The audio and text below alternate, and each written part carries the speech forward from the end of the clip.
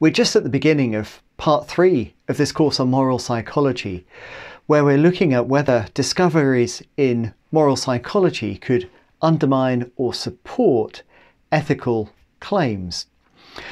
What we've done so far is to consider Foote's method of trolley cases and Kamm's approach to the question of whether distance is ethically significant.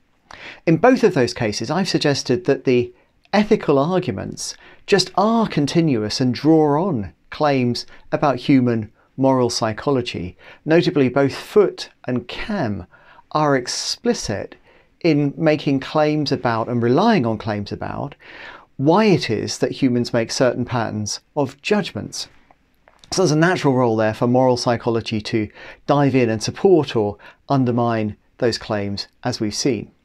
Now, I think this is very important. So if you've read the philosophical literature on this topic about moral psychology's relevance for ethics, you'll see that a lot of that literature focuses on relatively abstract cases of debunking arguments and arguments which are quite far removed from the details of ethical arguments for particular cases.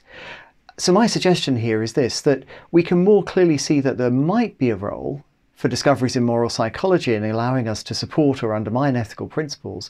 If we look at particular ethical arguments, that might be more fruitful than looking at things in a very broad scale. However, I think we can also say we've only reached a conditional conclusion.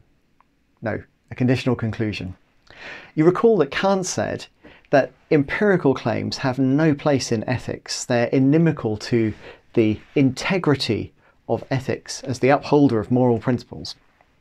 Oh, very bad. What we've seen is that, if Foote's method is broadly okay, or if Kamm's method is broadly okay, then Kant was wrong. But those are not the only options on the table, of course. So we also saw that Thomson has another method of trolley cases. And when we look at Thomson's method, we don't find that there's any obvious or straightforward connection for discoveries in moral psychology. Nor, when we looked at arguments from framing effects due to Rini and Sinnott-Armstrong, did we find, I think, a convincing argument that discoveries in moral psychology could undermine Foote's arguments by showing that her premises, which seem to rely on non-inferentially justified claims about particular moral scenarios, must be things that we can't know. I don't think that the argument succeeded in showing that. So it might be that if you're more inclined to think that Thomson has got things sorted, her approach is actually the right one, and somehow something fundamentally mistaken with Foote or Kamm, at least as I've interpreted them, then you might actually think that Kant was right. But I want to emphasize that we're just at the beginning of thinking about this topic. We haven't thought very deeply yet about the processes that underpin moral judgments in humans. It might be that when we think more deeply about those processes, we're going to reach a different picture. Indeed, in the next lecture, I will present to you an argument for quite a different conclusion.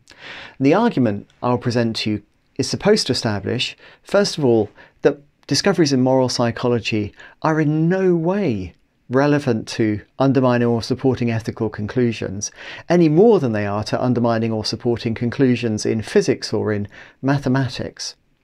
So that's the first thing I'll try to argue for. And the second thing I'll try to argue for is that discoveries in moral psychology are, though, relevant in showing us that some ways of doing ethics are fundamentally misguided, including Thomson's method and other methods that rely on non-inferentially justified judgments being candidates for knowledge. So all of that's still to come. I hope you have enjoyed the lecture this week. I look forward to seeing you for the live session on Thursday.